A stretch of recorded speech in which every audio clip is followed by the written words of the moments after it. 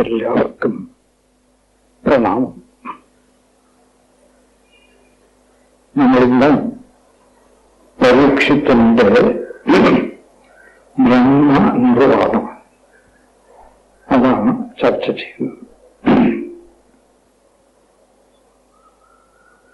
6 ദിവസം ശുഗൻ പരീക്ഷത്തിനായി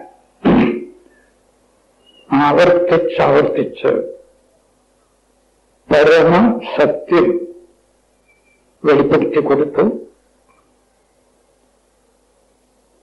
എന്താണ് സത്യം? ഈ പ്രപഞ്ചം ആയി കാണുന്ന നിലനിൽപ്പിന്റെ പരമ കാരണം കണ്ടെത്തുക. ഇതാണ് സത്യാന്വേഷണം. പരമകാരണം എന്ന് വെച്ചാൽ ഈ ഉണ്ടായി മറയുന്ന പ്രപഞ്ചഘടകങ്ങൾ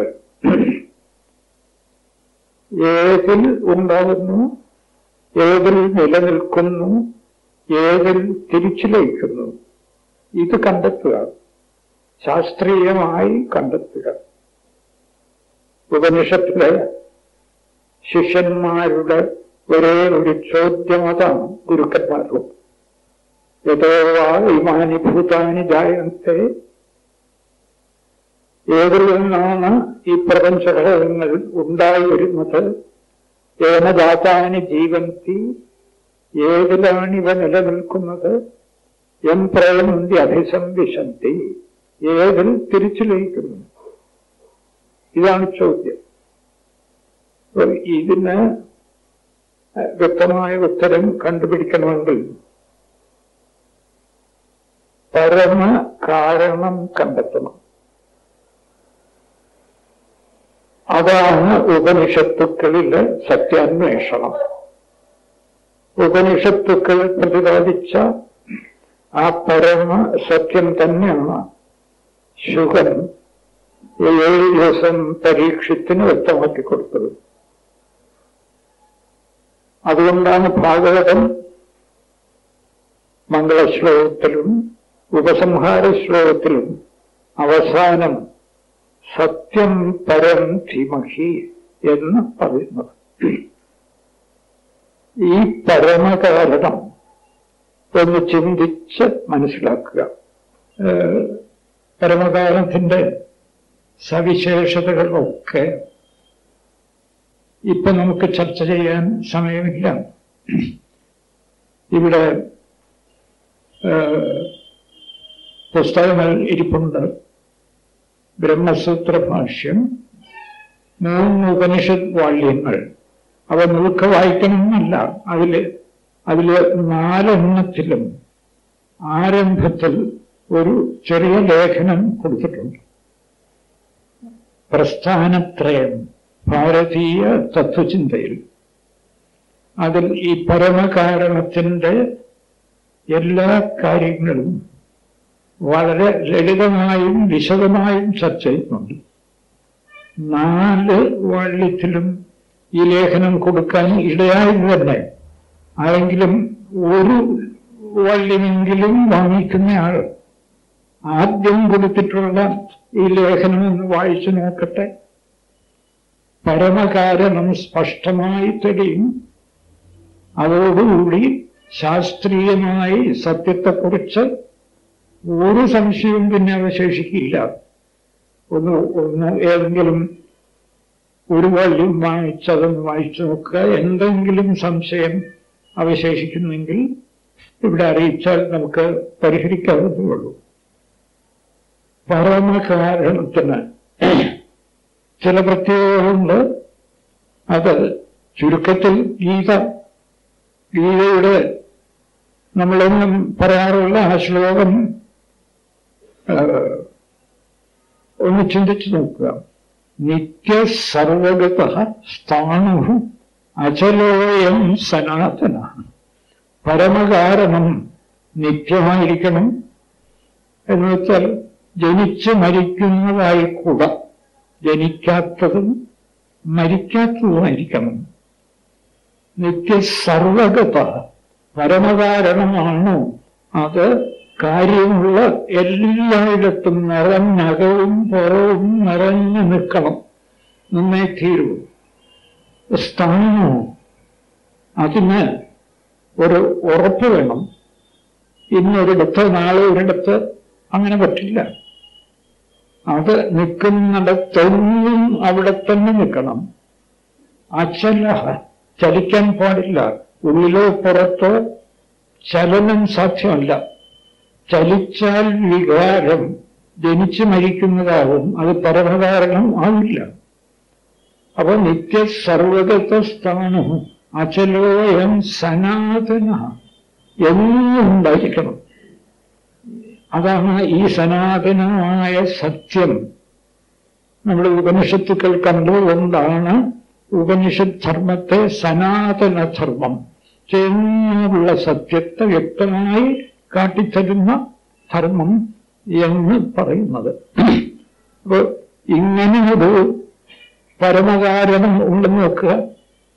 നമ്മൾ ഈ ജഗത്തിൽ കാണുന്ന സകലത്തും ശക്തിസ്പന്ദനം മുതൽ സൂര്യചന്ദ്രന്മാർ വരെ ഉണ്ടായി മറയുന്നതായിട്ടാണ് കാണുന്നത്. അതുകൊണ്ടാണ് അന്വേഷണം ആരംഭിച്ചത്. അന്വേഷണം മുമ്പോട്ട് പോയി പരമകാരണം കണ്ടുപിടിച്ചു. നിത്യ സർവഗത സ്ഥാനുരചലോയം സനാതന. അങ്ങനെ ഒരു പരമകാരണത്തെ കണ്ടെത്തി അതൊക്കെ വളരെ ലളിതമായി ഭംഗിയായി ആ ഉപന്യാസത്തിൽ പ്രതിപാദിച്ചിരുന്നു. ഇവിടെ ഇരിക്കുന്നവരൊക്കെ ചിന്തിക്കാൻ കഴിവുള്ളവരാണല്ലോ. പരമസത്യം ശാസ്ത്രീയമായി അറിയണമെന്ന് ഉള്ളിൽ അല്പമെങ്കിലും ആഗ്രഹമുണ്ടെങ്കിൽ ആ ഉപന്യാസം വായിച്ചല്പം ഒന്ന് ചിന്തിക്കുക. അപ്പോ മനസ്സിലാവും, ഒരു സംശയവുമില്ല. അവ ഇങ്ങനെ ഒരു പരമകാരണം നിത്യ സർവഗത സ്ഥാണുരചലോയം സനാതനം, അങ്ങനെ ഒരു പരമകാരണത്തെ കണ്ടുപിടിച്ചു. ഇനി നമുക്ക് ഇങ്ങോട്ട് ചിന്തിക്കാം. അങ്ങനെ ഒരു പരമകാരണത്തെ കണ്ടുപിടിച്ചാൽ എന്താ, അതിലെ നാമരൂപങ്ങളാണ് ഈ ജഗത്ത്. ശക്തിസ്പന്ദനം മുതൽ സൂര്യചന്ദ്രന്മാർ വരെ അതിലെ നാമരൂപങ്ങൾ. ഒന്നുകൂടെ ശ്രദ്ധിക്കുക, ഇവിടെ ഈ നാമരൂപങ്ങൾക്ക് നമ്മൾ ഈ കഴിഞ്ഞ ദിവസമൊക്കെ ദൃഷ്ടാന്തം പറഞ്ഞത് സ്വർണത്തിൽ ആഭരണങ്ങളുടെ നാമരൂപം, മണ്ണിൽ പാത്രങ്ങളുടെയും മറ്റു നാമരൂപം. നാമരൂപങ്ങൾ പോലും ആ നിലയിൽ പ്രത്യക്ഷപ്പെടാൻ സാധ്യമല്ല. എന്തുകൊണ്ട്? സ്വർണം കഷണം കഷണമായി മുറിച്ച് സ്വർണമല്ലാത്ത മറ്റൊരു സ്വർണപ്പണിക്കാരനാണ് ആഭരണങ്ങൾ പണിയുന്നത്. ഇവിടെ ഈ പരമകാരണം അന്വേഷിക്കുമ്പോൾ മറ്റൊന്നും അവിടെ ഇല്ല. അത് അഖണ്ഡമാണ്, നിത്യമാണ്, സർവഗതമാണ്. എവിടെ വെച്ച് മുറിക്കാൻ? സ്വർണം മണ്ണൊക്കെ മുറിച്ചു കുറേശ്ശെ എടുത്ത് പാത്രങ്ങളും ആഭരണങ്ങളും ഉണ്ടാക്കുന്നത് പോലൊന്നും ഇതിൽ സാധ്യമല്ല. പരമകാരണത്തിൽ നാമരൂപങ്ങൾ പ്രത്യക്ഷപ്പെടാനേ സാധ്യമല്ല. പരമകാരണം അല്ലാതെ ആദ്യം മറ്റൊന്നും ഉണ്ടായിരുന്നുമില്ല. ചതുശ്ലോകി ഭാഗവതത്തിൽ തന്നെ നമ്മൾ കണ്ടതാണല്ലോ, അഹമേവ ആസമേവ അഗ്രേ. ഞാൻ മാത്രമേ ഉണ്ടായിരുന്നുള്ളൂ. പിന്നെ ആരാ മുറിച്ച് നാമരൂപങ്ങളെ ഉണ്ടാക്കുന്നത്? അപ്പൊ ഈ പരമകാരണത്തിൽ നാമരൂപ പ്രത്യക്ഷം പറയാൻ ഒറ്റ ഉദാഹരണമുള്ളൂ. മായ കൊണ്ടില്ലാത്തതുണ്ടെന്ന് തോന്നുന്നു. മായ കൊണ്ട് അവിടെ പരമകാരണത്തിന് ഒരു ചലനവും സംഭവിക്കുന്നില്ല, സംഭവിക്കാൻ ഒക്കില്ല. ചലിച്ചാൽ അത് പരമകാരണം അല്ലാതാവും, അതിന് വികാരം വരും.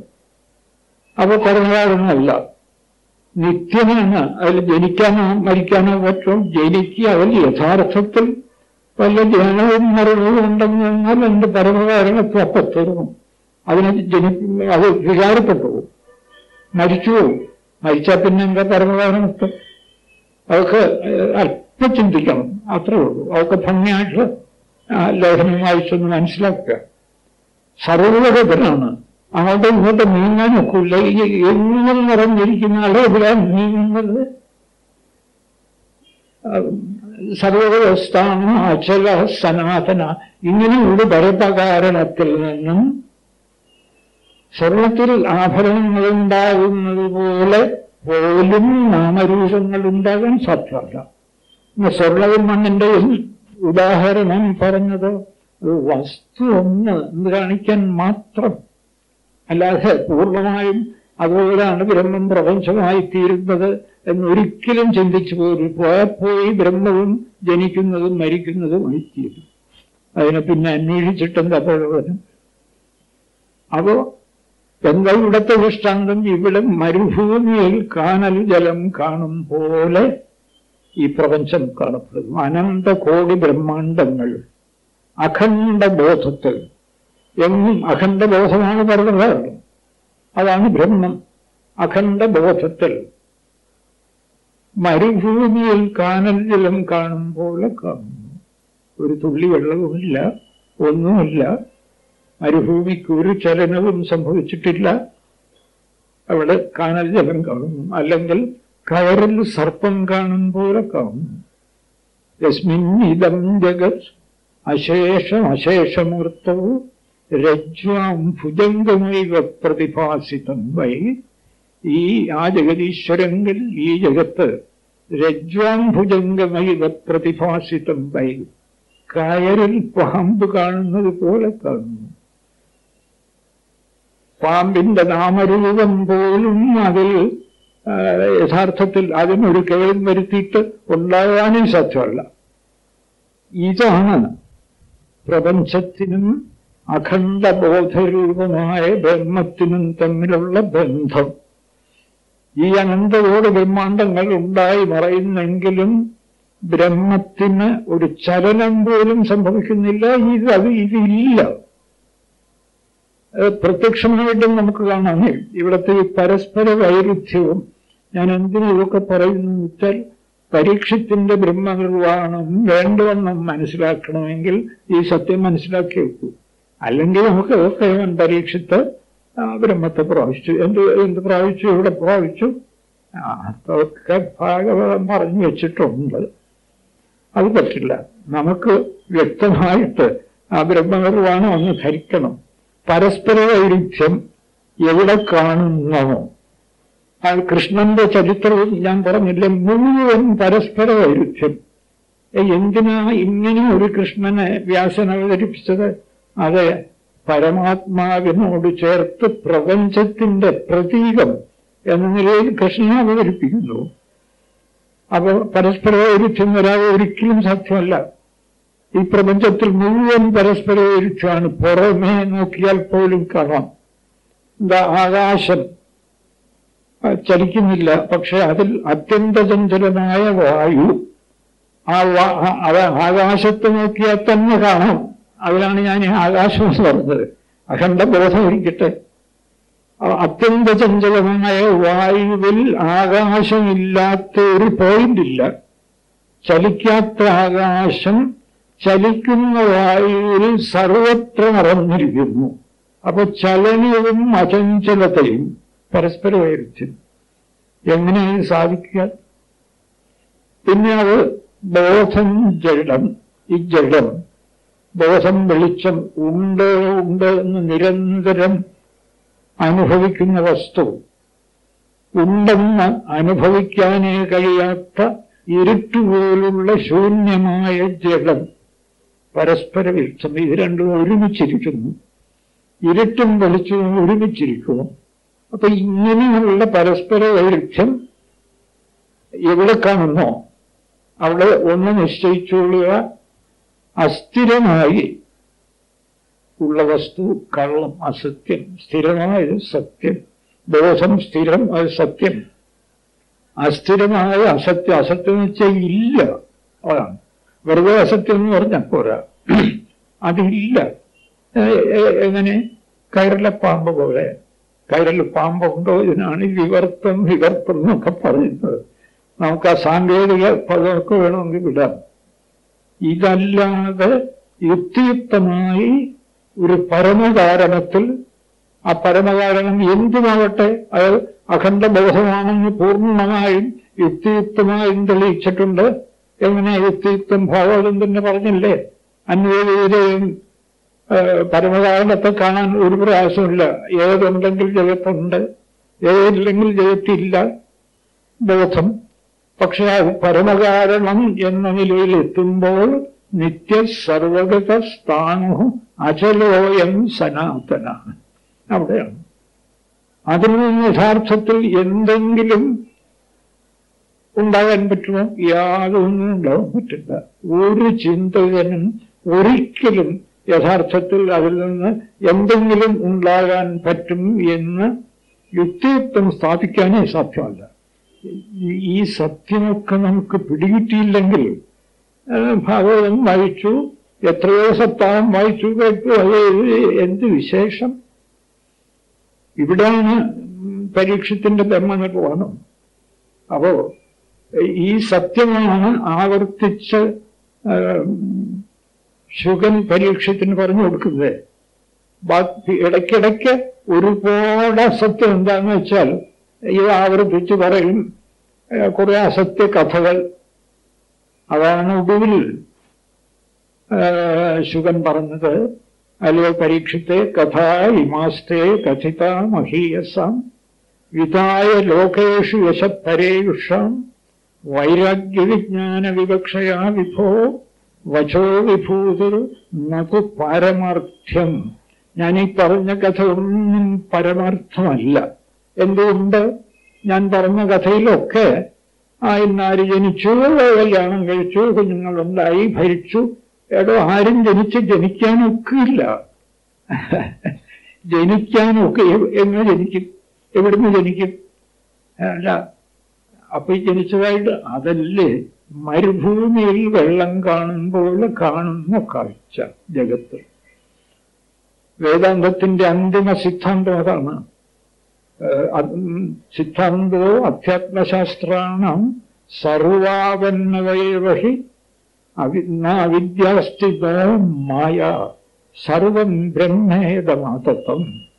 വേദാന്തശാസ്ത്രത്തിന്റെ പരമമായ സിദ്ധാന്തം ബ്രഹ്മമൊഴിച്ച് മറ്റൊന്നുമില്ല എന്നുറപ്പിക്കലാണ്. ഒന്നുമില്ല. ഇല്ലെന്ന് വെച്ചാൽ അവിദ്യയില്ല. പിന്നെ എന്തിനു അവിദ്യ എന്നൊക്കെ പറഞ്ഞു? ഉണ്ടെന്ന് തോന്നുന്നവരെ ആദ്യം എന്തെങ്കിലുമൊക്കെ ഒന്ന് പറഞ്ഞ് സമാധാനിപ്പിച്ച് ആ സത്യത്തിന്റെ അടുത്തേക്ക് കൊണ്ടെത്തിക്കണം. അതിനുവേണ്ടിയാണ്. അല്ല, ആദ്യമേ ഇല്ലെന്ന് പറഞ്ഞാൽ അവർ കേൾക്കില്ല. അവിദ്യ ഒരു മൂടൽ. പരമസത്യത്തെ, ഉണ്ടെന്ന് അനുഭവിക്കുന്ന സത്യത്തെ ഒന്നുമില്ലെന്ന് തോന്നിക്കുന്ന അവിദ്യ മൂടി. എവിടുന്ന് വന്നു? ഇല്ലായ്മയുടെ അവിദ്യ എങ്ങനെ വന്നു? ഒരിക്കലും സാധ്യമല്ല. യുക്തിക്കത് നിരക്കുകയില്ല. അപ്പോ നമ്മളൊക്കെ ഇത് അനുഭവിക്കുന്നതോടുണ്ട്. അതാണ് ഉണ്ട് എന്ന് അനുഭവിക്കുന്ന ഞാൻ രാത്രി ഗാഠനിദ്രയിൽ ഒന്നുമില്ലെന്ന് തോന്നുന്ന ഒരു മൂടുപടം കൊണ്ട് മറക്കപ്പെടുന്നു. ഇതാ ജഗദീശ്വരന്റെ സൃഷ്ടിയുള്ള ചെറിയ മാതൃക നമ്മിലൊക്കെ ഉണ്ട്. നമ്മിലൊക്കെ. അപ്പോ ആ ഈശ്വരൻ സൃഷ്ടിക്കുന്ന അഖണ്ഡ ബോധം ആനന്ദസ്വരൂപമായി നിറഞ്ഞുക എവിടെയൊക്കെയും മേശയിലും മൈക്കിലും നമ്മിലും ഒക്കെ നിറഞ്ഞു നിൽക്കുകയാണ്. പക്ഷെ അതിന് ഒരു മൂടുപടം, ആകാശം തന്നെ അവ്യക്തം എന്ന് പറയും. അവ്യക്തമായ ആകാശം മൂടി. ഇതെങ്ങനെ? സർവത്ര നിറഞ്ഞ ആനന്ദസ്വരൂപമായി ഉണ്ടെന്ന് അനുഭവിച്ച് സ്വയം പ്രകാശിച്ചു നിൽക്കുന്ന വസ്തുവിൽ എങ്ങനെ ഈ അവിദ്യ? സ്വപ്രകാശേ കുതോ അവിദ്യ. സ്വയം പ്രകാശിക്കുന്ന വസ്തുവിൽ അവിദ്യ എന്ന് കടന്നു വന്നു. താങ്ങിനാ കഥം ആവൃത്തി. അവിദ്യയില്ലെങ്കിൽ പിന്നെ ഈ ആവരണം സാധ്യമല്ലല്ലോ. ഇത്യാദി തർക്കജാലാനെ. ഇങ്ങനെയുള്ള സംശയങ്ങൾ പുറത്തു നിന്ന് ചോദിക്കുന്നതിനേക്കാളും അവിദ്യയെ മാറ്റിയിട്ട് വസ്തുവിനെ അനുഭവിക്കൂ. രാഗദ്വേഷങ്ങളെ മാറ്റിയിട്ട് ആ അഖണ്ഡബോധത്തെ, ഞാനെന്ന ബോധത്തെ ബ്രഹ്മം ആയി വികസിപ്പിച്ച് അനുഭവിക്കുക. ദൂരെ നിന്നുകൊണ്ടാണ്. ബ്രഹ്മം സർവത്തെ അറിഞ്ഞു നിൽക്കുകയാണ്. ദൂരെ നിന്നുകൊണ്ട് അനുഭവിക്കൂ. ആ അനുഭൂതി ഇതിനൊക്കെ മറുപടി തരും. ആ അനുഭവത്തിലെത്തുമ്പോൾ ഒന്നുമില്ല. ഭാഗവതം തന്നെ എത്ര സ്ഥലത്ത് പറഞ്ഞിരിക്കുന്നു. ആ അനുഭവത്തിലെത്തിയാൽ അവിടെ ഒന്നുമില്ല. തത്ര കാലോ അനിമിഷം പ്രഭു. അവിടെ കാലമില്ല, ദേശമില്ല, ദേവന്മാരില്ല, മനസ്സില്ല, പ്രകൃതിയില്ല എന്നൊക്കെ ഭാഗവതം ഗംഭീരമായിട്ട് വിവരിക്കുന്നുണ്ട്. ആ അഖണ്ഡബോധം ബ്രഹ്മം, ബ്രഹ്മം ഒന്നും കേട്ട പേടിക്കണ്ട. നമ്മളൊക്കെ അത് തന്നെ ഈ സത്യം മനസ്സിലാക്കിക്കൊണ്ട്, ഈ സത്യം മനസ്സിലാക്കാതെ ഭാഗവതത്തിലെ ആ ശ്ലോകത്തെ പദം അങ്ങോട്ട് മാറ്റിയും ഇങ്ങോട്ട് മാറ്റിയും ഒക്കെ വ്യാഖ്യാനിച്ചാൽ നമ്മൾ ഇത്രയും കഷ്ടപ്പെട്ട് വ്യാസഭഗവാൻ ഇത് എഴുതി വെച്ചതിനൊന്നും ഒരു പ്രയോജനമില്ലാകൂ. എന്തിന് നമുക്ക് പരീക്ഷത്തിന്റെ ബ്രഹ്മനിർവ്വാണത്തിലേക്ക് കടക്കാം. ഈ സത്യം പിടികിട്ടിയില്ലെങ്കിൽ ആ ബ്രഹ്മനിർവ്വാണത്തിലെ ഏതെങ്കിലും ശ്ലോകം മനസ്സിലാകുമോ നോക്കുക. പരീക്ഷത്ത് കഥയൊക്കെ പറഞ്ഞു അല്ല, പരീക്ഷത്തിനെ കേൾപ്പിച്ചു ശുകൻ. ഒടുവിൽ പറഞ്ഞു, ഞാൻ ഈ പറഞ്ഞ കഥകളൊക്കെ കള്ളമാണ്, പിന്നെ എന്തിനു പറഞ്ഞു? വിജ്ഞാന വൈരാഗ്യ വിവക്ഷയ, നിനക്ക് ആ സത്യം അനുഭവപ്പെടണം.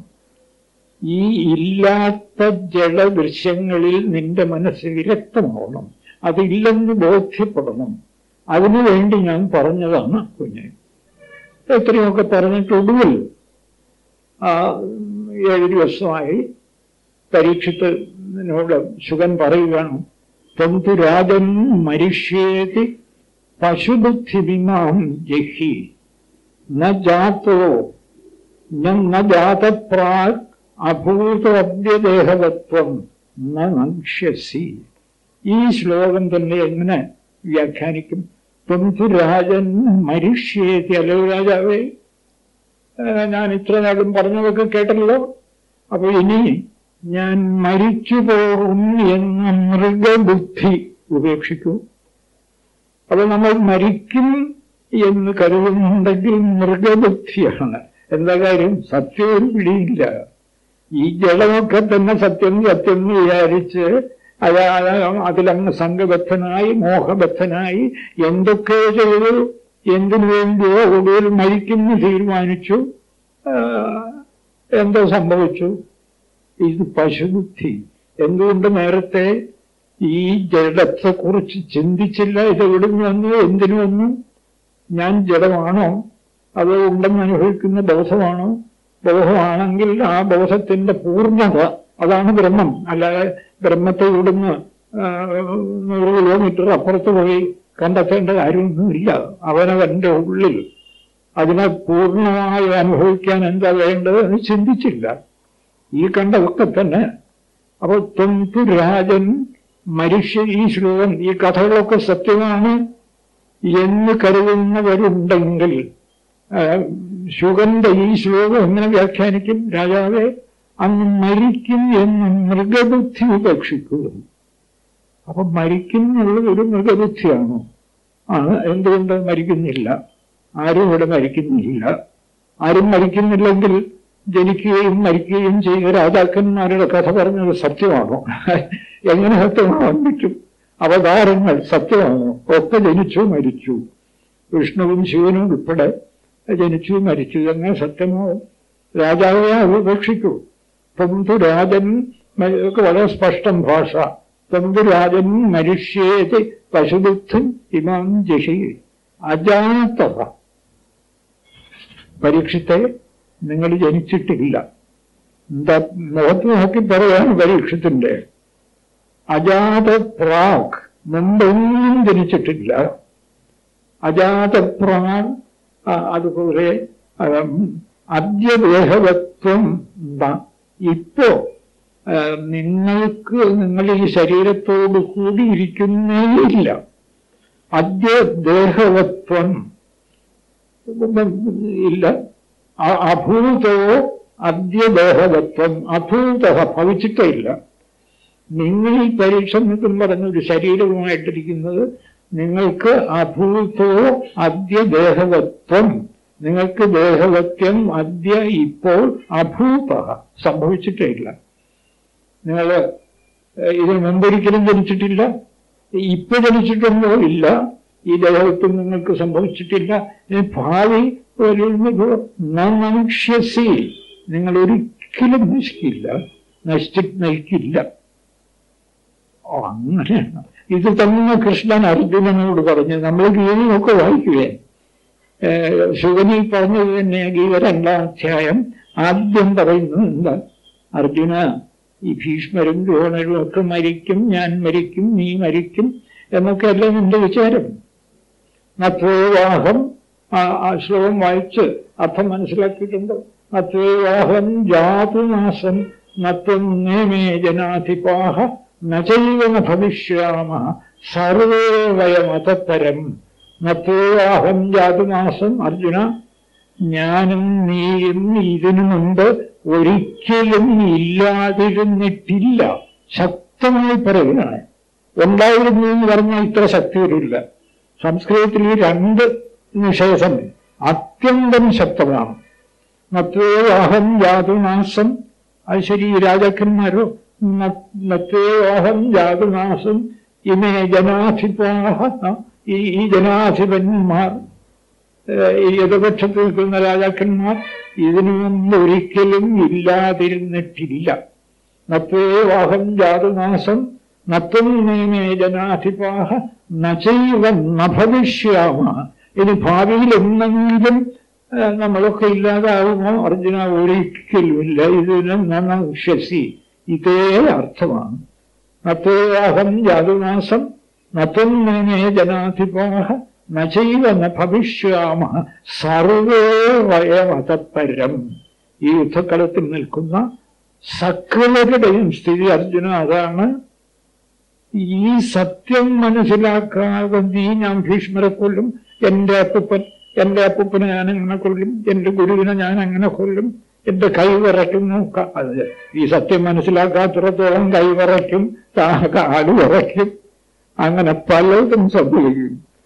അർജുനൻ സംഭവിച്ചത് എന്ന് സംഭവിക്കും. സീതന്തിമയാത്രാണി മുഖഞ്ച പരിശുഷ്യത്തി. ഭഗവാനെ ഗാന്ധീവം സംസതേ ഹസ്ത, എന്റെ കയ്യിൽ നിന്ന് ഗാന്ധീവം വീണ് പോകുന്നു. എന്താ സർവസാചിയായ അർജുനൻ പറയുന്ന എന്താ? ജഡം സത്യമെന്നാര് കരുതുന്നുവോ അവരുടെയൊക്കെ ജീവിതത്തിന്റെ അവസാനം ഇത് തന്നെ, സംശയമില്ല. എല്ലാം കയ്യിൽ നിന്ന് കൊണ്ടുപോകും, എല്ലാം കൊണ്ടുപോകും. അതുകൊണ്ട് നല്ല കാലത്ത് തന്നെ ഈ പരമകാലത്തൊക്കെ ഒന്ന് ചിന്തിച്ച് എന്താണ് സത്യമെന്ന് ഉറപ്പിച്ചു വെക്കുക. പരീക്ഷിത്ത് പറയുന്നു, അല്ല, ശുഗൻ പരീക്ഷത്തിനോട് പറയുന്നു, തന്തു രാജൻ മനുഷ്യേതി പശുബുദ്ധിമിമാം നജാത, തീർത്തുറങ്ങി ജനിച്ചിട്ടേ ഇല്ല.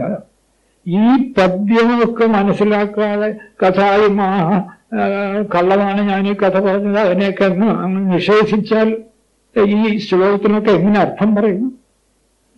നീ ഇതുവരെ ജനിച്ചിട്ടില്ല, ഇപ്പൊ നിനക്ക് ശരീരമില്ല, നീ ഇനി ഒരിക്കലും നശിക്കില്ല. ഓഹോ, അങ്ങനെയാണോ? അത് മാത്രമല്ല, നീ ഇപ്പൊ എന്താ, തക്ഷകൻ വരും, എന്നെ കടിക്കും, എനിക്കിപ്പോ അതൊന്നും സംശയമില്ല. നീ ആ ബ്രഹ്മനിഷ്ഠയിൽ എത്തിയിരിക്കുന്നു, എനിക്ക് വലിയ സംശയമൊന്നുമില്ല. ദശന്തം തക്ഷകം പാതേ ലേലിഹാനം വിഷാനനൈഹി നദ്രക്ഷ്യസി ശരീരം ച വിശ്വം ച പൃഥഗാത്മന. ഇനി നീ ഒരിക്കലും തക്ഷകനെയും കാണില്ല, നിന്റെ ശരീരത്തെയും കാണില്ല, ഈ പ്രപഞ്ചത്തെയും കാണില്ല. ഇതാണ് ബ്രഹ്മനിഷ്ഠ.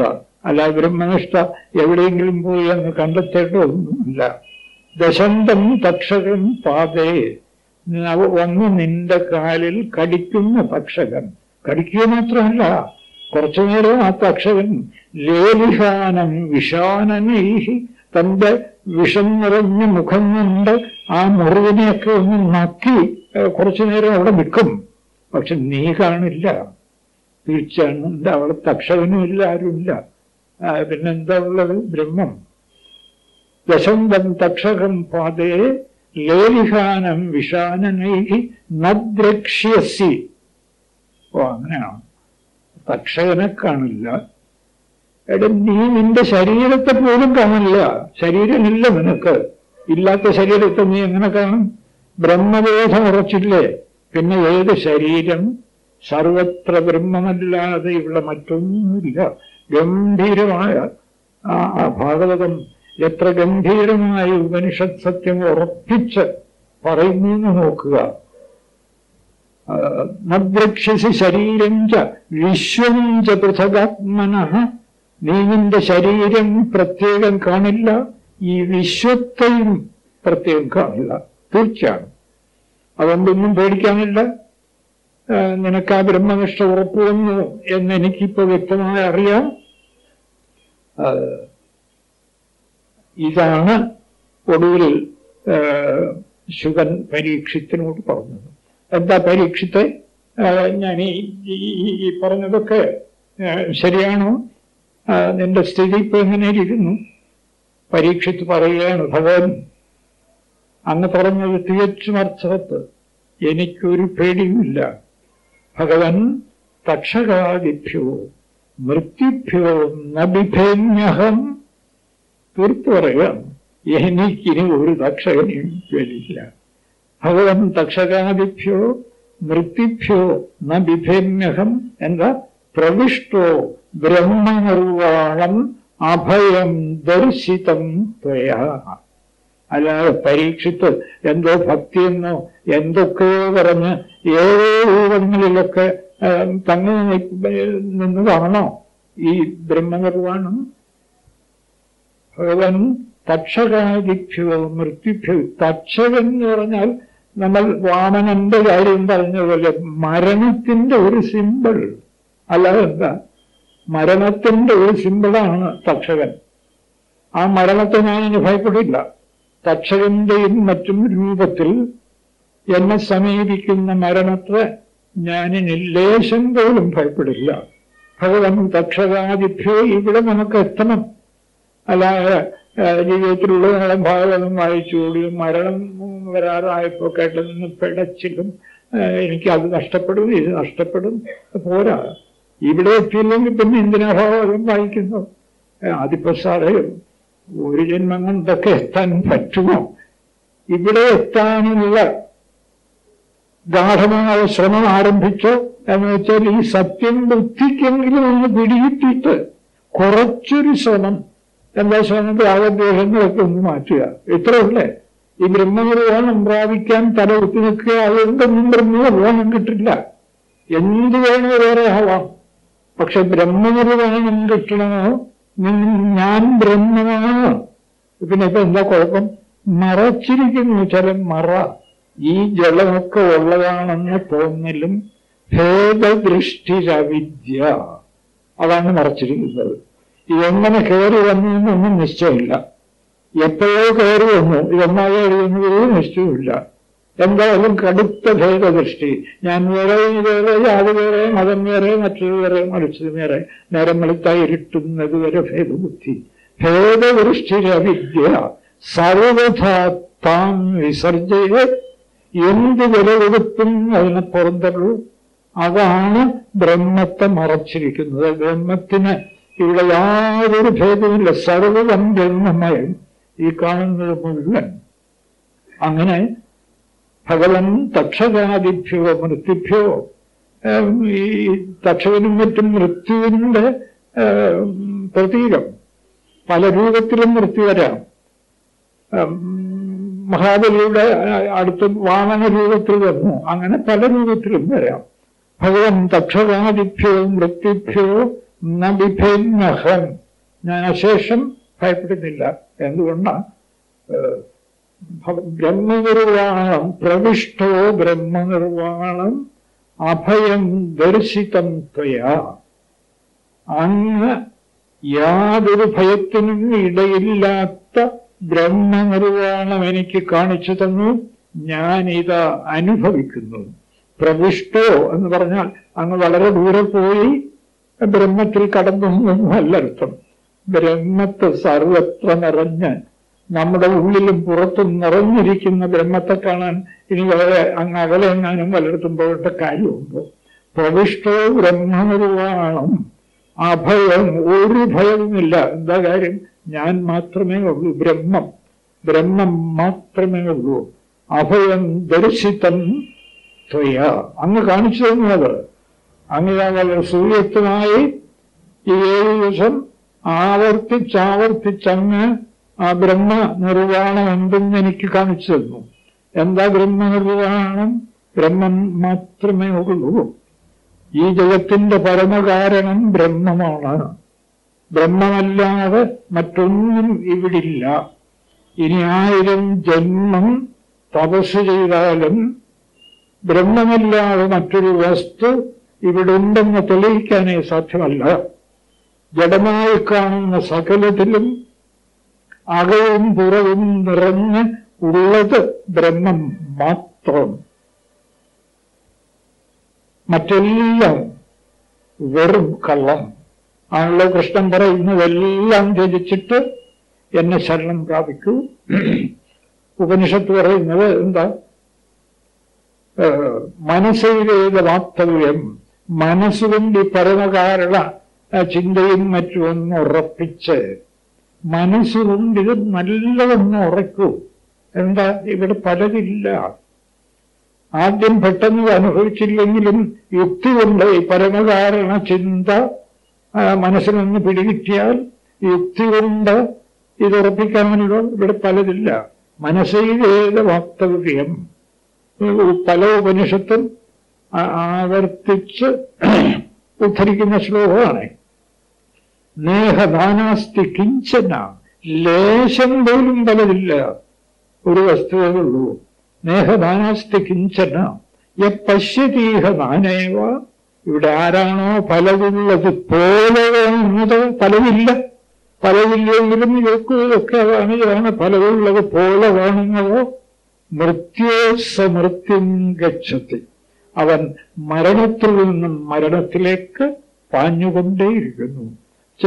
ഈ ഭ്രമമണ്ഡലത്തിൽ ജനിക്കുന്നു മരിക്കുന്നു എന്ന ഭ്രമത്തിൽപ്പെട്ട് നിരന്തരം ദുഃഖമനുഭവിച്ച് തുടർന്നുകൊണ്ടേയിരിക്കുന്നു ഭ്രമം. ഏതുവരെ? ഈ പരമമായ സത്യം ഗ്രഹിക്കുന്നത് വരെ. ഇതൊന്ന് ഉറപ്പിക്കുക, സർവം ബ്രഹ്മമയം. ഈ ശാസ്ത്രീയ പരമകാരണം കണ്ടാൽ അതല്ലാതെ മറ്റൊന്നും ഇവിടെ ഒരിക്കലും ഉണ്ടെന്ന് തെളിയിക്കാൻ ഒരു ചിന്തകനും സാധ്യമല്ല, ഇനി ഒരിക്കലും സാധ്യമല്ല. അപ്പോ അത് ഉറച്ചു. ഉറച്ചെങ്കിൽ അതാണ് ജ്ഞാനം. കൃഷ്ണൻ പറയുന്നു, അർജുന, നീ ഈ ജ്ഞാനം നേടണം.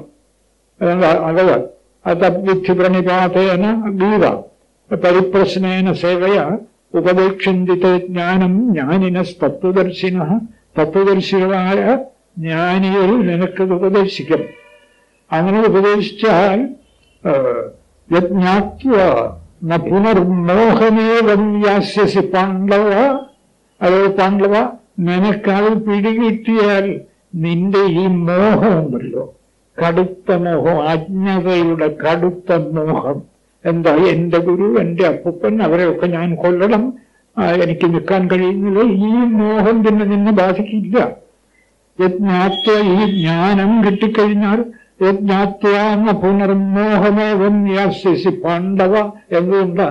ഏന ഭൂതാന്യശേഷേണ ദ്രക്ഷ്യസ്യാത്മന്യഥോമയി, ഈ ജഗത്ത് മുഴുവൻ നിന്നിലാണെന്ന് നീ മനസ്സിലാക്കും. അത് കഴിഞ്ഞിട്ട് നീ ഉൾപ്പെടെയുള്ളതെല്ലാം എന്നിലാണെന്നും, അത് സർവത്ര നിറഞ്ഞു നിൽക്കുന്ന അഖണ്ഡബോധത്തിൽ നിനക്ക് അല്പബുദ്ധി ഉണ്ടെങ്കിൽ നിന്റെ ഈ ജഗത്ത് മുഴുവൻ നിന്നിലാണ്. എന്താ? ഒന്നാലോചിച്ച് നോക്കുക. നമ്മിലൊക്കെ ഞാനെന്ന് ആ ഒരൊറ്റ സ്ഫുരണം പിൻവാങ്ങിയാൽ ശരീരങ്ങളും എല്ലാ ജഗത്തും തീർന്നു, ഭാര്യയും മക്കളും വീടും കുടുംബവും സർവവും തീർന്നു. ഞാനിവിടെ ഈ പ്രപഞ്ചം എത്ര വലുതായിട്ട് ഒരു വ്യക്തിക്ക് പ്രപഞ്ചാനുഭവത്തിന്റെ കേന്ദ്രമുണ്ട് ഞാൻ എന്നാലോചിച്ച്. അല്ലാതെ ഒന്നുണ്ടോ? ഞാനെന്നുകൊണ്ട് മാറിയ പ്രാണനില്ല, മനസ്സില്ല, ഇന്ദ്രിയങ്ങളില്ല, ശരീരമില്ല, ജഗത്തില്ല, തീർന്നു. അപ്പൊ സത്യം ഞാനല്ലേ? ആ പ്രൗഢാനുഭൂതിയിലെ ആചാര്യസ്വാമികളുടെ ഏകശ്ലോകി വായിച്ചു നോക്കുക. ഏകശ്ലോകി എന്ന് പറഞ്ഞ ആദ്യ ഒരു ശ്ലോകം എടുത്തിട്ടുള്ളൂ. ശിഷ്യൻ സത്യം അന്വേഷിച്ച് ഗുരുവിന്റെ അടുത്ത് നിന്നും അവ ഗുരു ചോദിച്ചോട്, നിനക്ക് ഈ പ്രപഞ്ചമൊക്കെ അനുഭവിക്കുവാൻ എന്താണ് വെളിച്ചം? കിം ജ്യോതിസ്തവ ഭാനുമാൻ അഹനിമേ. എനിക്ക് സൂര്യനുണ്ട്. രാത്രി പ്രദീപാധികം, രാത്രിയിൽ എനിക്ക് വേറെ വെളിച്ചമൊക്കെ ഉണ്ട്. ട്യൂബ് ലൈറ്റും ഒക്കെ ഉണ്ട്. ഭാനുമാൻ അഹനിമേ രാത്രി പ്രദീപാധികം സ്യാദേവം ഗുരു സമ്മതിച്ചു, അതൊക്കെ ഉണ്ട്. പക്ഷെ ആ വെളിച്ചത്തെയൊക്കെ കാണാൻ നിനക്കെന്താണ്? അതെന്റെ കണ്ണ്. സ്യാദേവം രവിദീപദർശനവിധവും കിം ജ്യോതിരാഖ്യാഹിമേ ചക്ഷുഹു. എന്റെ ചക്ഷുസ്സാണ്. ആ ചക്ഷുസ്സിനെ കാണാൻ നിനക്കെന്താ വെളിച്ചം? അത് എന്റെ മനസ്സാണ്. മനസ്സിന് ബുദ്ധി. ബുദ്ധിയെ കാണാൻ നിനക്കെന്താ വെളിച്ചം?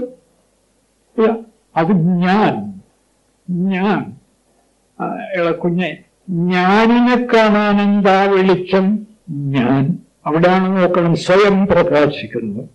ഞാനിനെ കാണാൻ പിന്നെ വേറെ വെളിച്ചം ആവശ്യമില്ല. അതാണ് സ്വയം പ്രകാശം. ആത്മാവ് സ്വയം പ്രകാശിക്കുന്നു എന്ന് പറഞ്ഞാൽ ഈ ലൈറ്റ് പോലെ പ്രകാശിക്കുന്നു എന്നല്ല, മറ്റൊന്നിന്റെ സഹായവും കൂടാതെ ഉണ്ട് എന്നനുഭവിക്കുന്നു. നേരെ മറിച്ച് ഞാൻ ഒഴിച്ച് ബാക്കിയെല്ലാം പ്രാണനുള്ളതാകണമോ ഞാൻ വേണം, മനസ്സുള്ളതാകണമോ ഞാൻ വേണം, കണ്ണുള്ളതാകണമോ ഞാൻ വേണം, ദൈവത്തുള്ളതാകണമോ ഞാൻ വേണം. ഞാനില്ലെങ്കിൽ മറ്റൊന്നുമില്ല. ഞാനുണ്ടെന്ന് അനുഭവിക്കാൻ ഞാൻ മതി, വേറൊന്നും ആവശ്യമില്ല. സ്വയം പ്രകാശിക്കുന്ന സത്യം ഇത് ബ്രഹ്മമാണ്. ബ്രഹ്മം ആര് പറയുന്നു? ആചാര്യസ്വാമികൾ ഭാഷ്യത്തിൽ ചോദിക്കുന്നുണ്ട്, നിങ്ങൾ ഈ ബ്രഹ്മം ബ്രഹ്മം എന്നൊക്കെ പറയുന്നല്ലോ, ആരെങ്കിലും അനുഭവിക്കുന്നുണ്ടോ? സകലരും. യാ തിരിയും നരദേവതാഭിരഹമിത്യാന്തസ്ഫുടാ ഗൃഹ്യത്തെ. മൃഗങ്ങളും പക്ഷികളും പോലും ഞാനുണ്ട് എന്ന് അത്യന്തം സ്പഷ്ടമായി ഉള്ളിൽ അനുഭവിക്കുന്നു. ബോധത്തെ കാണാനില്ലല്ലോ സാർ, നിങ്ങൾ കാണണ്ട. പക്ഷെ ഞാനുണ്ട് എന്ന് അനുഭവിക്കുന്ന ബോധമില്ലെങ്കിൽ നിങ്ങൾ ഒന്നുമില്ല. പിന്നെ അപ്പോ നമ്മുടെ ഒക്കെ ഉള്ളിൽ ഈ സത്യം പിടികിട്ടിയാൽ എന്റെ ജഗത്ത് മുഴുവൻ എന്നിലാണ്. ഭീഷ്മരും അർജുന, നിനക്ക് ഈ സത്യം പിടികിട്ടിയാൽ ഭീഷ്മര് നീ തന്നെ. എന്താ കാരണം? നിന്റെ ഉള്ളിൽ ഞാനില്ലെങ്കിൽ ഭീഷ്മരില്ല. നിനക്ക് ഭീഷ്മരില്ല. ഭീഷ്മരില്ല, ദ്രോണരുമില്ല, ആരുമില്ല. തീർച്ചയാണ്. അതുകൊണ്ട് ഇത് ബോധ്യപ്പെട്ടാൽ ഈ രീതിയിലല്ല, ആ ഞാനിന് രാഗദ്വേഷങ്ങളൊക്കെ ഒന്ന് മറമാറ്റി കിട്ടിയാൽ വ്യക്തമായിട്ട് ശുദ്ധമായിട്ട് ആനന്ദരൂപമായി അന്തശീതളമായി ഉള്ളിൽ തെളിയും. തെളിയുന്നതോടുകൂടി അർജുന യജ്ഞാത്വ പുനരേ, നിനക്ക് ഈ മോഹം വരില്ല. സകല ജീവജാലങ്ങളും നിന്നിൽ കാണും. നിന്നെ ഉൾപ്പെടെ ആ പരമാത്മാവിൽ എന്നും നിറഞ്ഞു നിൽക്കുന്ന ബോധത്തിൽ കാണും. ഈ ഞാൻ തന്നെ സർവത്ര നിറഞ്ഞ് ബോധമായി വിലസുന്നു, അകവും പുറവും എന്ന് വ്യക്തമായി അനുഭവിച്ചറിയാറും. യജ്ഞാത്വ പുനർമോഹമേവം യാസ്യസി പാണ്ഡവ ഏന ഭൂതാന്യശേഷേണ ദ്രക്ഷ്യസ്യാത്മനി. നിന്റെ ഉള്ളിൽ കാണും. അഥോ മയി, എന്നിൽ. അത് കഴിഞ്ഞ് എന്നും നിറഞ്ഞു നിൽക്കുന്ന എന്നിൽ കാണും. ഇതാണ് ബ്രഹ്മനിർവാണം. ഇതിപ്പോ നമുക്ക് പെട്ടെന്ന് പറഞ്ഞാൽ ഈ മേശയെ ഞാൻ കാണുന്നില്ല എന്ന് പറഞ്ഞാൽ സാധാരണ മനുഷ്യർക്ക് പിടികിട്ടില്ല. മേശയെ കാണുന്നിരിക്കട്ടെ, അതില്ല. മരുഭൂമിയിൽ വെള്ളം ഇല്ല എന്ന് മരുഭൂമിയിൽ നടന്നു നോക്കി ബോധ്യപ്പെട്ട ഒരാളിന് വീണ്ടും മരുഭൂമിയുടെ അറ്റത്ത് വന്ന് നോക്കിയാൽ ഒരു സരസലയടിക്കുന്നതായി തോന്നാം. സരസ് കാണുന്നു, പക്ഷെ അനുഭവമോ ഒരു തുള്ളി വെള്ളമില്ല. ഇതെല്ലാം നോക്കി കണ്ടു. എവിടെയെങ്കിലും വെള്ളമുണ്ടോ എന്ന് നല്ലവണ്ണം നോക്കി കണ്ടു. ഒരിടത്തും ഒരു തുള്ളിയില്ല. അവ തിരിച്ചിങ്ങോട്ട് വന്നിട്ട് വീണ്ടും തോന്നുന്നു. ഇതുപോലും തോന്നൽ. വെള്ളത്തിന്റെ കണിക പോലും ഇല്ല. മേശയുണ്ടെന്ന് കണ്ണ് എന്ന് തോന്നിക്കോട്ടെ, ബുദ്ധി തീർത്തു പറയുന്നു, കുഞ്ഞെ മേശയുടെ കണിക പോലും അവിടെ ഇല്ല. ഇന്ന് ആധുനിക ശാസ്ത്രത്തിന് പോലും ഇത് പിടികിട്ടിട്ടുണ്ട്. എന്നിട്ടും നമ്മൾ അവര് വേണ്ടവണ്ണം വേദാന്തം പഠിച്ചില്ല. ഞാൻ ഇടയ്ക്ക് ഒരു UGCയുടെ ഫിസിക്സ് ക്ലാസ് ഇങ്ങനെ ശ്രദ്ധിക്കുകയുണ്ടായി TV-യിൽ. അപ്പൊ എന്താ സാറ് മേശയിൽ തട്ടിക്കൊണ്ട് കുഞ്ഞുങ്ങളോട് പറയുകയാണ്, കുഞ്ഞുങ്ങളെ ഇവിടെ മേശയില്ല, പിന്നെന്താ ഉള്ളത്, ഇവിടെ കുറച്ച് neutrons, protons and electrons. Philosophy of physics ഇപ്പൊ എത്തിയിരിക്കുന്നത് അവിടെ. അവർക്ക് അത്ര എത്താനൊക്കെ കാരണം അവർ ന്യൂട്രോൺസും ഇലക്ട്രോൺസും അവരെ കണ്ടുപിടിച്ചോളൂ. പക്ഷെ അതിനപ്പുറത്ത് ആ ന്യൂട്രോൺസ് ഉള്ളതായി തീരണമെങ്കിൽ ബോധം വേണം എന്നുള്ളത് അവർക്ക് ഇനിയും പിടികിട്ടണം. അത് പുറമന്വേഷിച്ച കിട്ടില്ല. അത് ഉള്ളിൽ സ്പഷ്ടമല്ലേ. ഇപ്പൊ ഞാനുണ്ട് ആനുണ്ട് എന്ന് നമ്മുടെ ഒക്കെ ഉള്ളിൽ സ്ഫുരിക്കുന്ന ബോധം പുറത്തന്വേഷിച്ചാൽ കിട്ടും. ഉള്ളിൽ വ്യക്തമായിട്ട് അനുഭവിക്കുകയല്ലേ. അതിനെ ഒന്ന് മറമാറ്റി തെളിച്ചെടുക്കൂ. അപ്പോഴും ബോധം കാണാനില്ലല്ലോ സാറേ. എന്നോട് പലരും ചിലർക്ക് ചോദിക്കാറുണ്ട്, എന്തോന്നാ സാറേ ഈ ബോധം സാറേ? കുഞ്ഞെ, ഈ ചോദ്യം ചോദിക്കുന്നത് തന്നെ ബോധമല്ലേ. ബോധമില്ലെങ്കിൽ ഈ ചോദ്യം ചോദിക്കുവോ? ഉള്ളിലോട്ടൊന്ന് തിരിഞ്ഞു നോക്ക്, മനസ്സിനെയൊക്കെ ഒന്ന് ശുദ്ധീകരിക്ക്. ആ ബോധം നല്ല ആനന്ദമായി അന്തശീതളമായി നിന്നിൽ തെളിഞ്ഞു വരും. ഇത് പരീക്ഷത്തിന് തെളിഞ്ഞേ. അപ്പൊ പരീക്ഷത്തിന് തെളിഞ്ഞപ്പോ എന്താ, തക്ഷകനുണ്ടോ? എന്ത് തക്ഷകൻ? തക്ഷകനുമില്ല. അപ്പോ ഞാനുണ്ടോ? ഈ ശരി ഇല്ല. അപ്പൊ ഉള്ളത് തോന്നുന്നെങ്കിലും അതൊക്കെ ബ്രഹ്മമാണെന്ന് എനിക്ക് നല്ല ഉറപ്പ്.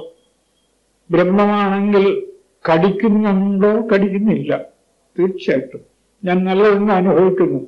സർവത്ര ആനന്ദം. ആ ആനന്ദത്തിൽ ഞാൻ മറ്റൊന്നും കാണുന്നില്ല. അതുകൊണ്ടല്ലയോ ഭഗവൻ തക്ഷകാദിഭ്യോ മൃത്യുഭ്യോ നബിഭേമ്യഹം. ഞാൻ അശേഷം, ഇത് നമുക്കൊക്കെ എത്ര പറഞ്ഞാലും എങ്കിലും ഇങ്ങനെയൊക്കെ സാധിക്കുമോ സാർ? ഈ പരീക്ഷിച്ചു നോക്കാൻ തയ്യാറല്ല. രാഗദ്വേഷങ്ങൾ ഉപേക്ഷിക്കാനോ മനസ്സിനെ ഒന്ന് ശുദ്ധീകരിച്ച് സർവം ബ്രഹ്മമയം എന്നാവർത്തിച്ച് പഠിപ്പിച്ച് ഭേദചിന്ത അകറ്റാനോ തയ്യാറില്ല. എന്നിട്ട് ചോദിക്കുകയാണ്, ഇതൊക്കെ സുഖമായിട്ട് അനുഭവിക്കാം. മരണത്തെക്കുറിച്ച് ലേശവും ഭയമില്ല. മരണം നല്ലവണ്ണം ഇത് അനുഭവിക്കുന്ന ആളിന് മരണം ഒരനുഗ്രഹം. വല്ലപ്പോഴും ഒക്കെ ഈ ജലത്തെക്കുറിച്ചൊരു ചിന്ത വന്നേക്കും. അതും കൂടെ അങ്ങ് പോയല്ലോ. ഈ ശരീരത്തിൽ ഇരിക്കുമ്പോൾ തന്നെ ഈ ശരീരം ഇല്ലാതെ അഖണ്ഡബോധം അനുഭവപ്പെടുന്നു. പിന്നെ എന്തിനാ ഈ ശരീരം? പലർക്കും സംശയം, ശരീരം പോയാൽ പിന്നെ അഖണ്ഡബോധം അനുഭവപ്പെടുമോ സാർ? ശരീരത്തിന് അഖണ്ഡബോധം അനുഭവപ്പെടുമോ? ശരീരത്തിന് ഉള്ളിലുള്ള ജീവബോധം പോലും അനുഭവപ്പെടില്ലല്ലോ. ബോധത്തിനല്ലേ അത് അനുഭവപ്പെടൂ. അപ്പൊ അതനുഭവിക്കാൻ ഈ ശരീരത്തിന്റെ യാതൊരാവശ്യമില്ല.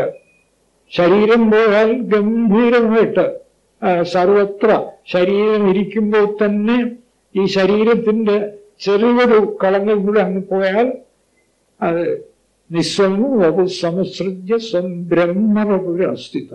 ആ ബ്രഹ്മവപുസ് അങ്ങനെ അലംഘനീയമായി നിൽക്കും എന്നൊരു ബ്രഹ്മജ്ഞാനിക്ക് യാതൊരു സംശയവുമില്ല. അതാണ് പരീക്ഷിത്ത് പറയുന്നത്. എനിക്കിനി ഒരു സംശയവുമില്ല. തക്ഷകനുമില്ല, കടിയുമില്ല, ഞാനുമില്ല, പ്രപഞ്ചവുമില്ല. അതാണ് അങ്ങ് എന്നെ കൊണ്ടെത്തിച്ചിരിക്കുന്ന ബ്രഹ്മനിർവാണം. ആ ബ്രഹ്മനിർവാണത്തിൽ ഞാനിത് എത്തി നിൽക്കുന്നു. എനിക്കിനി എന്താ പേടി? ഭഗവൻ തക്ഷകാദിഭ്യോ മൃത്യുഭ്യോ നബിഭേമ്യഹം. തീർത്തും ഞാൻ ഭയപ്പെടുന്നില്ല. അശേഷം ഭയമില്ല. എന്തുകൊണ്ട്? പ്രവിഷ്ടോ ബ്രഹ്മനിർവാണം അഭയം ദർശിതം ത്വയാ. അങ്ങ് കാണിച്ചു തന്ന ബ്രഹ്മനിർവാണം ഞാനിത് അപൂർണമായി അനുഭവിക്കുന്നു. ഭഗവൻ ഒന്നിനും സംശയിക്കണ്ട. അജ്ഞാനം ച നിരസ്തമേ, എന്റെ അജ്ഞാനം പൂർണ്ണമായും പോയിരിക്കുന്നു. എന്താ? ബ്രഹ്മമല്ലാതെ മറ്റെന്തെങ്കിലും ഇവിടെ ഉണ്ടെന്ന് തോന്നലാണ് അജ്ഞാനം. അജ്ഞാനം അന്യഭാവം, അജ്ഞാനം അന്യവസ്തുവുണ്ട് എന്ന തോന്നലാണ് അജ്ഞാനം. ഖഡ്വാങ്കനും ഇത് തന്നെയാണ്. നമ്മൾ കഴിഞ്ഞ ദിവസം ചർച്ച ചെയ്തല്ലേ? അദ്ദേഹം പറയുന്നു, ഹിത്വ അന്യഭാവം അജ്ഞാനം, മറ്റൊന്നുണ്ടെന്നുള്ള തോന്നൽ ഞാനിതാ പാടെ ഉപേക്ഷിച്ചിട്ട്, ഹിത്വ അന്യഭാവം അജ്ഞാനം വിശ്വകർത്തൃഭാവേന, ഈ മായാദൃശ്യങ്ങളെയൊക്കെ ഞാൻ ആ ഭഗവാൻ തന്നെയാണെന്ന് കണ്ട് ഞാനിതാ ആ പരമമായ നാരായണ പദത്തിലേക്ക് കടക്കുന്നു എന്നല്ല ഖഡ്വാങ്കം പറയുന്നത്. അത് തന്നെയാണ് ഇവിടെ പരീക്ഷിത്തും പറയുന്നത്. അജ്ഞാനം ച നിരസ്തമേ, അജ്ഞാനം അന്യഭാവം.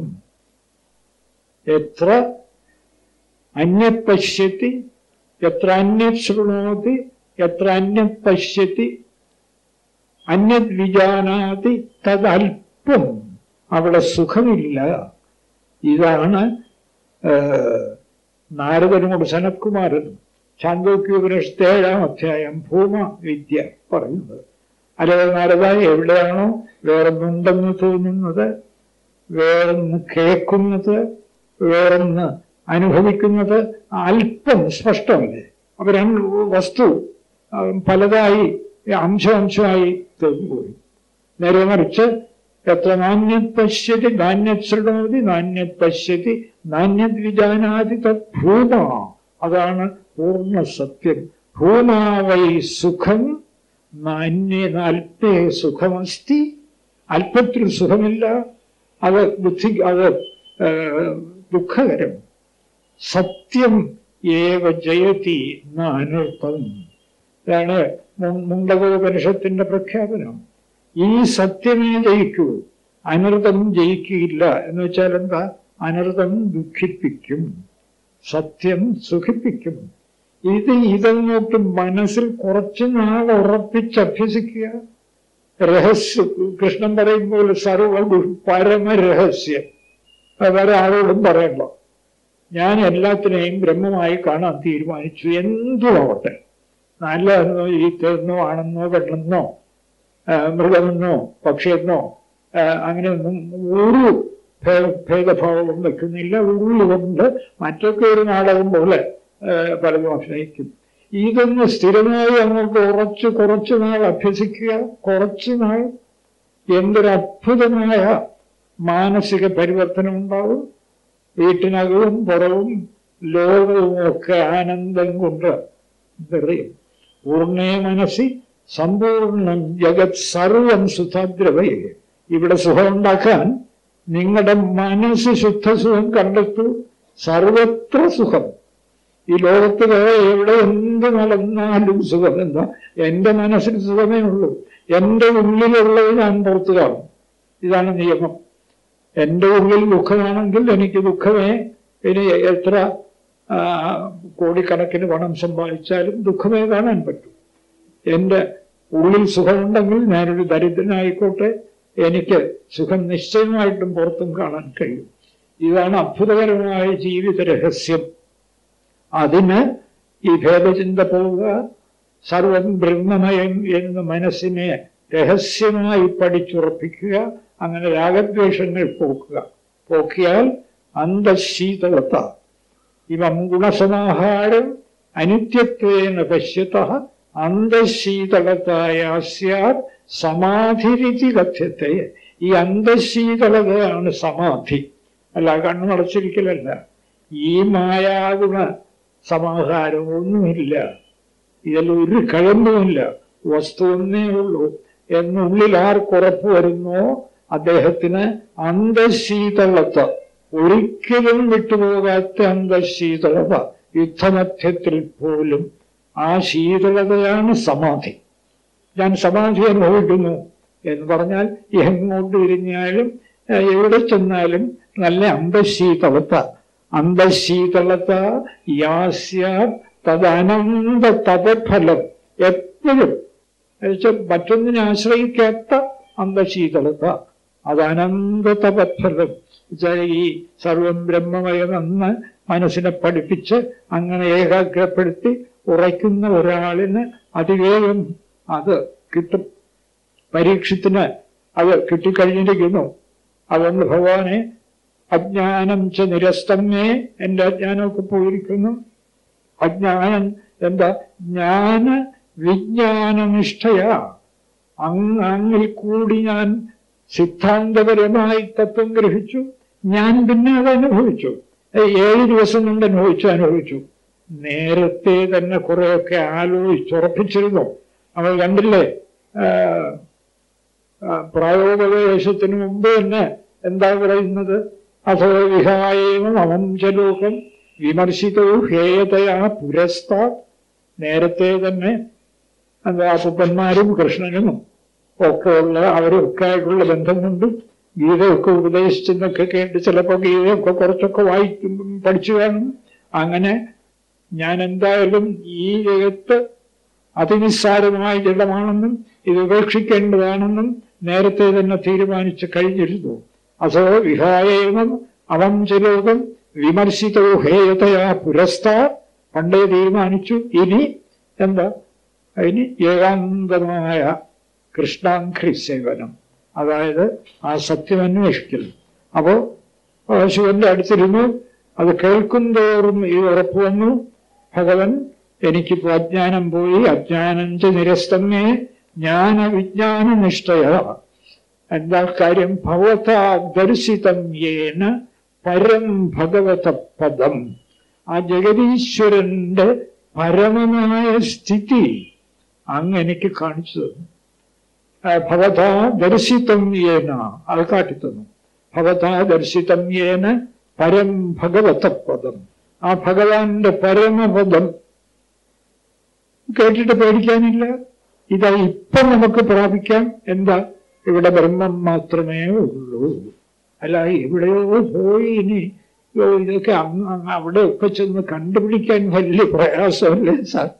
ഓരോടത്തും കൊണ്ട് ഇപ്പൊ ഇവിടെ ഇരുന്ന് ഇവിടെ ബ്രഹ്മം മാത്രമേ ഉള്ളൂ എന്ന് ഉറയ്ക്കുമോ മനസ്സിന്? അതാണ് ഭഗവത പദം. അതങ്ങ് കാണിച്ചു തന്നു. യുക്തി കൊണ്ട് ആദ്യം ഞാൻ മനസ്സിലാക്കി. പിന്നെ ജ്ഞാനം, സിദ്ധാന്തപരമായ അറിവ്, തിയറിറ്റിക്കൽ നോളജ്. അതിന് വേദാന്തത്തിൽ പറയുന്നത് പരോക്ഷജ്ഞാനം. വിജ്ഞാനം, അനുഭവം, അപരോക്ഷജ്ഞാനം. അതങ്ങോട്ട് ഉള്ളിൽ ആനന്ദം നിറഞ്ഞ് എല്ലാം ഒന്നെന്ന് അനുഭവപ്പെടുന്നു. അത് രണ്ടും എനിക്കിപ്പം നല്ലവണ്ണം അനുഭവപ്പെടുന്നു. അജ്ഞാനം ച നിരസ്തമേ ജ്ഞാന വിജ്ഞാനനിഷ്ഠയ എന്താ? ഭവതാ ദർശിതം യേന പരം ഭഗവത പദം. അങ്ങേറ്റത്തെ ആ സത്യപദം അങ്ങനെനിക്ക് കാണിച്ചു തന്നു. അങ്ങനെ കാണിച്ചു തന്നതുകൊണ്ട് ഞാനതിൽ നല്ലവണ്ണം ഉറച്ചിരിക്കുന്നു. എന്തായാലും ശിവബ്രഹ്മർഷിക്ക് വലിയ സന്തോഷമായി. പരീക്ഷത്തെ എനിക്ക് വളരെ സന്തോഷം. ഞാൻ ഈ 7 ദിവസം നിങ്ങളുടെ അടുത്തിരുന്ന് ഇതൊക്കെ പറഞ്ഞു തന്നത് ഫലിച്ചല്ലോ. അത് ഒരു സത്യദർശിക്ക് ആ പറഞ്ഞു കേൾക്കുന്നവരിൽ ആ സത്യം ഫലിക്കുന്നു എന്ന് കാണുന്നതിനേക്കാൾ മറ്റൊരു സന്തോഷം ഇവിടെ വരാനേ ഇല്ല. അപ്പോ എനിക്ക് വളരെ സന്തോഷം. എന്നാൽ ഞാൻ പോട്ടെ. ശരി, ഭഗവാൻ അങ്ങ് പോകണം. ഇനി ഒട്ടും സംശയം വേണ്ട. അങ്ങേക്ക് ഞാൻ പേടിക്കുമെന്നോ അങ്ങനെയൊന്നും ഒരു ബുദ്ധിമുട്ടും വേണ്ട. അങ്ങ് പോകണം എന്ന് പറഞ്ഞ് ശുഗനെ യാത്രയാക്കി. പരീക്ഷിത്ത് തുടർന്ന് എന്ത് ചെയ്തു? പ്രാക്കൂലേ ബർഹിഷ്യാസീനു ഗംഗാകൂല ഉദന്മുഖ. പ്രാക്കൂലെ, ഗംഗയുടെ കിഴക്കേക്കരയിൽ അങ്ങോട്ട് വടക്കോട്ട് മുഖമായി ദർഭ വിരിച്ച് അതിൽ ഉറച്ചിരുന്ന് പ്രാക്കൂലേ ബർഹിഷ്യാസീനു ഗംഗാകൂല ഉദന്മുഖ ബ്രഹ്മഭൂതോ മഹായോഗി. ആരാവിടെ ഇരുന്നത്? പരീക്ഷിത്തൊന്നുമല്ല, ബ്രഹ്മമായി ഭവിച്ച മഹായോഗി. ബ്രഹ്മഭൂതോ മഹായോഗി നിസ്സംഗ ഛിന്ന സംശയ. അദ്ദേഹത്തിന് ഒന്നിനോടും സംഘമില്ല. തൻ്റെ ശരീരമില്ല. നേരത്തെ പറഞ്ഞില്ലേ, ഞാൻ ആ ശരീരത്തൊന്നും കാണില്ല, ഞാൻ തക്ഷകനെയും കാണില്ല. ബ്രഹ്മഭൂതോ മഹായോഗി നിസ്സംഗ ഛിന്ന സംശയ. നമ്മൾ ഈ ഭക്തി എന്നൊക്കെ പറയുന്നില്ലേ, ഗീതയിൽ ഭഗവാൻ എന്ത് പറയുന്നു? ബ്രഹ്മഭൂതനാകുന്നതാണ് എൻ്റെ പരാഭക്തി. ബ്രഹ്മഭൂത പ്രസന്നത്വാ, ഗീത. ബ്രഹ്മഭൂത പ്രസന്നത്വാ ന ശോചതി ന കാംക്ഷതി. അദ്ദേഹം ദുഃഖിക്കുന്നില്ല, ഒന്നും ആഗ്രഹിക്കുന്നില്ല. സമസർവേഷു ഭൂതേഷു, ഭേദചിന്ത പൂർണ്ണമായി പോയി. ഒക്കെ ബ്രഹ്മമേ ഭക്തി ലഭത്തെ പരാം. ഇവിടെ എത്തുമ്പോഴാണ് അർജുന എൻ്റെ പരാഭക്തി വന്നു ചേരുന്നത്. അല്ലാത്തതൊക്കെ ഭക്തി എന്ന് ഇങ്ങനെ പേര് പറയുന്നു എന്നേ ഉള്ളൂ. എൻ്റെ പരാഭക്തി ഈ ബ്രഹ്മമായി ഭവിക്കലാണ്, പ്രസന്നനായി തീരുക, സകലിലും ഭേദചിന്ത ഉപേക്ഷിച്ച് സമഭാവം കണ്ടെത്തുക. പരീക്ഷിച്ച് അവിടെ എത്തിയിരിക്കുന്നു, ആ പരാഭക്തിയിൽ എത്തിയിരിക്കുന്നു. ഭൂതനായി പ്രാക്കൂലെ ബർഹിഷ്യാസീനോ, ഗംഗയുടെ കിഴക്കേക്കരയിൽ ദർഭ വിരിച്ചിരുന്ന ഉദംമുഖ, വടക്കോട്ട് മുഖമായിട്ട് അങ്ങോട്ട് ഇരിപ്പ് ഉറപ്പിച്ചു. ആര്? ബ്രഹ്മഭൂതോ മഹായോഗി നിസ്സംഗ ഛിന്ന സംശയ. അപ്പോഴേക്കും ബ്രാഹ്മണവേഷം ധരിച്ച് തക്ഷകൻ അവിടെ ഇങ്ങനെ കാത്തു നിൽക്കുക. എപ്പോഴാ ഇവനെ ഒന്ന് കടിക്കാൻ പറ്റുന്നത്? കാമരൂപനായ തക്ഷകൻ, ഭാഗവതം പറയുന്നത് ബ്രാഹ്മണവേഷം ധരിച്ച് അവിടെ എത്തിയെന്നാണ്. പെട്ടെന്ന് ബ്രാഹ്മണവേഷം കളഞ്ഞിട്ടായിരിക്കണം, അത് ഭാഗവത്തിൽ അങ്ങനെ വ്യക്തമായിട്ട് പറയുന്നില്ല. കാമരൂപനാണ് തക്ഷകൻ എന്ന് പറയുന്നുണ്ട്. അവൻ പെട്ടെന്ന് ആ തക്ഷകന്റെ രൂപം കൈക്കൊണ്ട് അദ്ദേഹത്തിന്റെ കാലിൽ കടിച്ചു. അത് ബ്രഹ്മഭൂതസ്യ രാജർഷേർ ദേഹോ, കടി കഴിഞ്ഞതോടുകൂടി ബ്രഹ്മഭൂതസ്യ രാജർഷേർ ദേഹോ അഹിഗരളാഗ്നിന ബഭൂവ ഭസ്മസാ സദ്യ പശ്യത്താം സർവദേഹിനാം. സകലരും നോക്കി നിൽക്കുകയാണ്. ദേവന്മാർ പോലും മുകളിൽ അങ്ങനെ വിമാനങ്ങളിൽ വന്ന് എന്താ പരീക്ഷത്തിന് സംഭവിക്കാൻ പോകുന്നത് എന്ന് നോക്കി നിൽക്കുകയാണ്. പരീക്ഷത്തിനെ സംബന്ധിച്ചിടത്തോളം പരീക്ഷത്തിനൊന്നും സംഭവിക്കുന്നില്ല. നേരെ മറിച്ച് നോക്കി നിൽക്കുന്നവർക്ക് എന്ത് സംഭവിച്ചു? ബ്രഹ്മഭൂതസ്യ രാജർഷേർ ദേഹോ, ബ്രഹ്മഭൂതനെ അതാണ് എടുത്തു പറഞ്ഞത്. പരീക്ഷത്തിനൊന്നുമില്ല, അവിടെ ദേഹവുമില്ല, ഭസ്മീകരിക്കാനുള്ള ഒന്നുമില്ല. നേരെ മറിച്ച് കണ്ടുനിന്നവർക്ക്, ദേവന്മാർ ഉൾപ്പെടെ കണ്ടുനിന്നവർക്ക് ബ്രഹ്മഭൂതസ്യ രാജർഷേർ ദേഹോ അഹിഗരളാഗ്നിന, ആ തക്ഷകന്റെ വിഷാഗ്നിയിൽ ജ്വലിച്ചിട്ട് ബഭൂവ ഭസ്മസാ സദ്യ, അപ്പൊ തന്നെ പൂർണ്ണമായും ഭസ്മമായി. പശ്യത്താം സർവദേഹിനാം, സകലരും നോക്കി നിൽക്കുകയാണ്. എല്ലാവരും വിസ്മയഭരിതരായി. പെരുമ്പറ മുഴങ്ങി, ജയഘോഷം സർവത്ര വ്യാപിച്ചു. ആശ്ചര്യം ആശ്ചര്യം എന്ന് എല്ലാവരും കണ്ടുനിന്നു. ഇതാണ് പരീക്ഷത്തിന്റെ ബ്രഹ്മപ്രവൃത്തി. പരീക്ഷിത്ത് ബ്രഹ്മത്തെ പ്രാപിച്ചു എന്ന് പറയണോ? പരീക്ഷിത്ത് ബ്രഹ്മം നേരത്തെ തന്നെ ബ്രഹ്മം. ശരീരം പോയപ്പോൾ പ്രാപിച്ചു എന്നൊന്നും പറയുന്നതിന് അർത്ഥമില്ല. എന്ത് ഗംഭീരമായ സന്ദർഭം! ഈ സന്ദർഭത്തിലെ ഈ ശ്ലോകങ്ങളൊക്കെ വെറുതെ നടന്ന് വായിച്ചു കൊള്ളാം. ആ കൊള്ളാൻ പരീക്ഷിത്ത് പോയി. അങ്ങനെയല്ല, ഇതൊക്കെ നമുക്ക് നമ്മൾ ഉദ്ദേശിച്ച കുറച്ചെങ്കിലും ഇത് സ്വാംശീകരിക്കുക. ഇത് സ്വാംശീകരിക്കാൻ പ്രയാസമൊന്നുമില്ല. ബ്രഹ്മം നമ്മുടെ ഉള്ളിൽ വ്യക്തമായിരിക്കുന്നു. ഞാൻ എന്നിങ്ങനെ അതിനെ ഒന്ന് ശുദ്ധമാക്കണം. അത് വെറുതെ അതും ചെയ്ത് കർമ്മം ചെയ്ത് അത് ചെയ്തു ഇത് ശുദ്ധമാവില്ല. എന്ത് വേണം ചെയ്തോളുക?